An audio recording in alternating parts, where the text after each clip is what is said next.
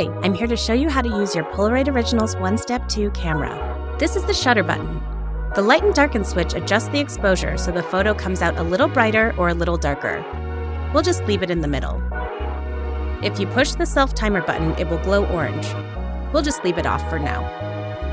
Here, you can turn the camera on and off.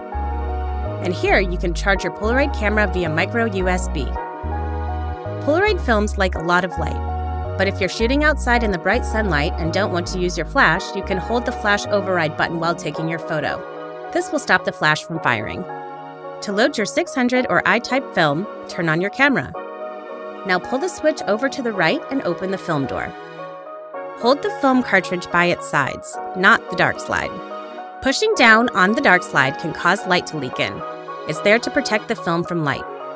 Before inserting the film cartridge into your camera, make sure the rainbow tab is facing out and the cardboard dark slide is facing upwards. The dark slide is ejected automatically.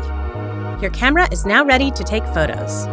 Take your first photo, make it a good one. Underneath the film shield is your first Polaroid photo. Wait a moment. Flip off the film shield and turn your photo over to protect it from light.